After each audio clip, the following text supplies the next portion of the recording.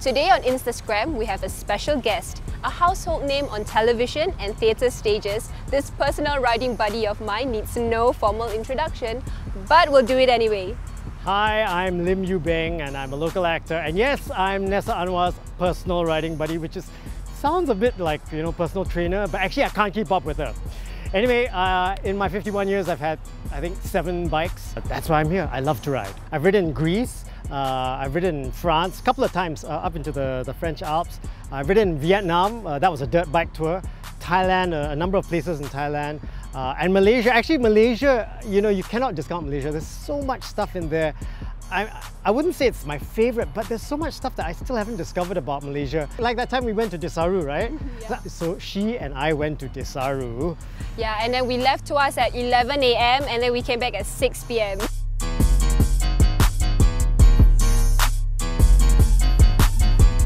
Scenic spots with calm waters, spectacular horizons, and even a chill-out cafe. All lovely backdrops for all kinds of photography. Yeah. Talk. Where are we riding? We're riding to Yishun Dam. That's my philosophy. Shut up and ride. Yeah, you can keep up or not. Don't make me throw it down. Don't make me throw it down.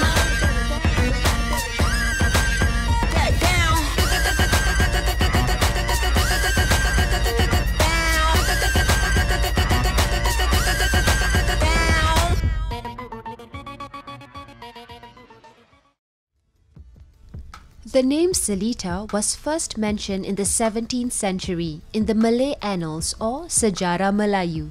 It is believed that as early as the 15th century, Iskandar Shah, then ruler of Singapura, fled to Muar from an invasion using the Seletar River. Right now, we can still see it from Yishun Dam.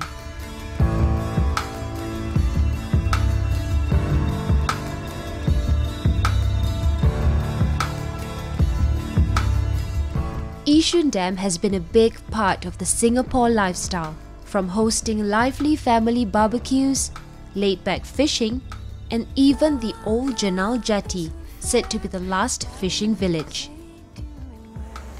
Well, I can tell you the biggest difference from this place to the time when I used to come here is the traffic. I mean, this was a dead end in the past, so there was no traffic going through. None of that stuff over in Seletar was developed. There were no links. The whole air base was just dead quiet. And people would come here in the middle of the night and blast their car stereo systems. Big vans going boom, boom, boom. And people picnicking here, looking out at the water. We used to ride in here at night, come over to that corner and just sit by the waterside and, look at the birds. Look at that. Look at that. That's gorgeous.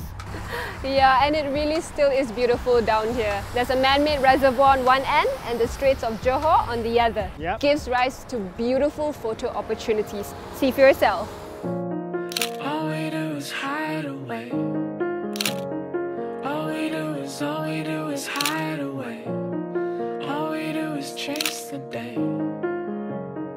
All we do is chase the day. All we do is play it safe. All we do is live inside a cage. All we do is play it safe.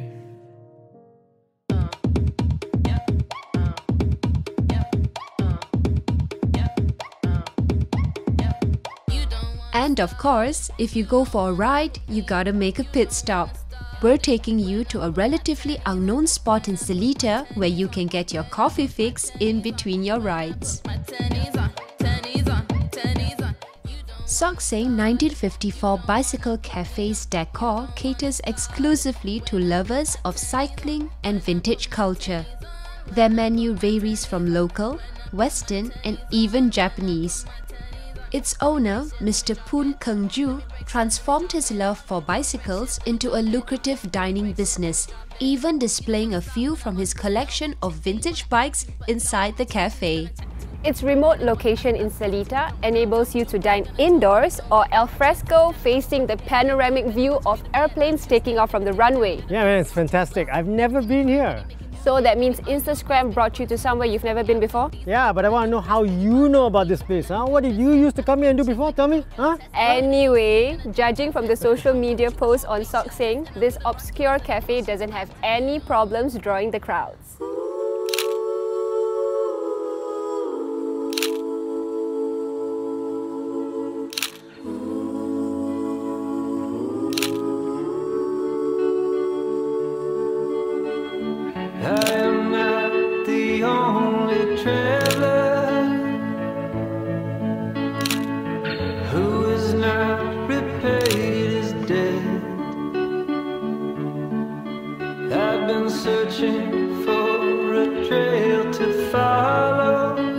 again. Take me back to the night we met.